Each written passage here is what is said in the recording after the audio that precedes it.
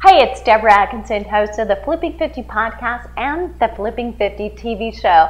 And I've got a question from a reader who wrote in and asked me this, and I want to make sure that I clarify it. So the question was, can you distinguish or talk more about the difference between using glycogen for exercise or burning muscle for exercise? So for Patricia, here's the answer to that question. So really, it's one and the same. Glycogen is the kind of fuel from carbohydrates that you eat and digest that goes to the muscles, and that's where it's stored. So it is always the energy that you use when you first begin an exercise. So if you're going to do a really long, intense exercise, there may be a risk that you're going to run out of glycogen, but for the most of us, the short duration exercise that we need to do in order to fit it into our lifestyle, and the short duration exercise that you, if you're a midlife woman approaching 50 or on the other side, want to do to really give purpose to exercise and make it count and balance your hormones so you have optimal weight and optimal energy, we're not going to run out of glycogen. So we're going to use some of those stores, and then we're going to, at our next meal, with just a little bit of carbohydrate, we're going to replenish those stores. So I do want to address the other question. So what might be confusing to you if you're wondering what's the difference? We are always using muscles during exercise, whether it's cardiovascular or whether it's strength training. Even yoga uses your muscles. And there's always a little bit of breakdown in the muscle tissue. The more strenuous or vigorous the exercise, the more breakdown there is. The more you reach fatigue when you're doing strength training, and I highly encourage you to reach fatigue, whether you're going heavy or you're going light. Fatigue is the thing that is necessary for you to actually see results. So keep that in mind. That's another question altogether.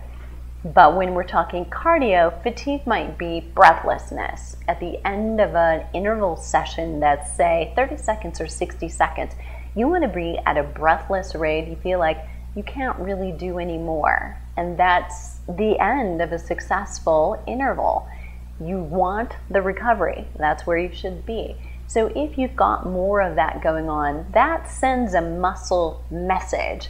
And there's a little micro tearing that goes on in muscle whenever it reaches overload. And overload is one of the very important principles to exercise. Now, we don't mean that you have to be in pain. We don't mean that you have to sustain or be at risk for an injury, but overload means really reaching that last one you can do really well, really getting so out of breath that you couldn't go any longer during that interval. But with another rest interval between, you can come right back to it. That's a healthy place to be and a good place to exercise. But even that, with healthy exercise, there's micro tearing going on. So sometimes the missing part in recovery and really getting the most out of exercise is the time between your exercise. When you rest and recover and really truly rest, active rest is good. So if you do high intensity exercise, whether it's on your bike, whether it's running or swimming or boxing or rowing, whatever your choice is, in between, recovery might look like gentler versions of that. It might be something like swimming that's easier on your joints and much more soothing as an activity. Might be walking outdoors with your dog without worrying about your heart rate or the time or the distance. Those are all recovery kinds of activities.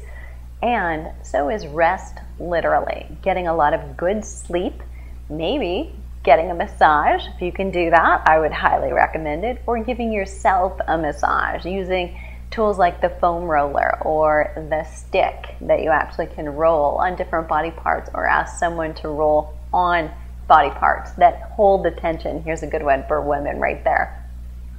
Those kinds of things, and the amount of calories. If you're not getting enough total calories, your body can't recover and repair as well. If you're not getting enough protein, that's the second part of nutrition, your body also can't recover and repair and rebuild those muscles. So protein definitely is directly related to muscle protein synthesis. Getting enough back into those muscles to A, hold on to them, to rebuild and repair them if you've exercised them enough to stress them, and building a little bit more if you've lost some lean muscle mass and you want to get it back. It is not too late. So I hope that helps answer your question and distinguish between glycogen and muscle and really what is used for fuel and how you recover optimally.